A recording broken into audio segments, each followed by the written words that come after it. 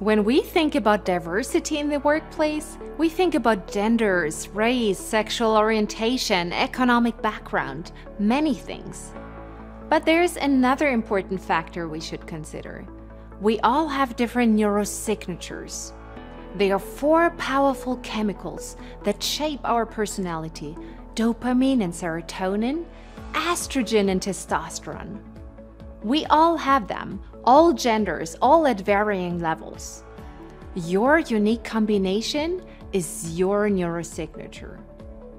Unfortunately, for too long, the business world has prioritized only one type of neurosignature: high testosterone and high dopamine.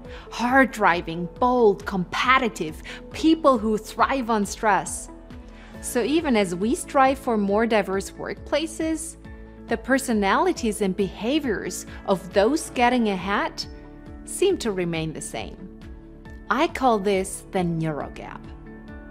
Right now, we are seeing people step away from the workplace, and businesses are losing huge amounts of talent.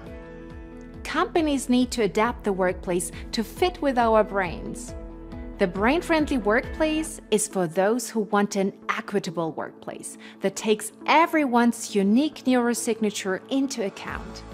Productive, innovative, and happy. This is the future of work, and we can create it now.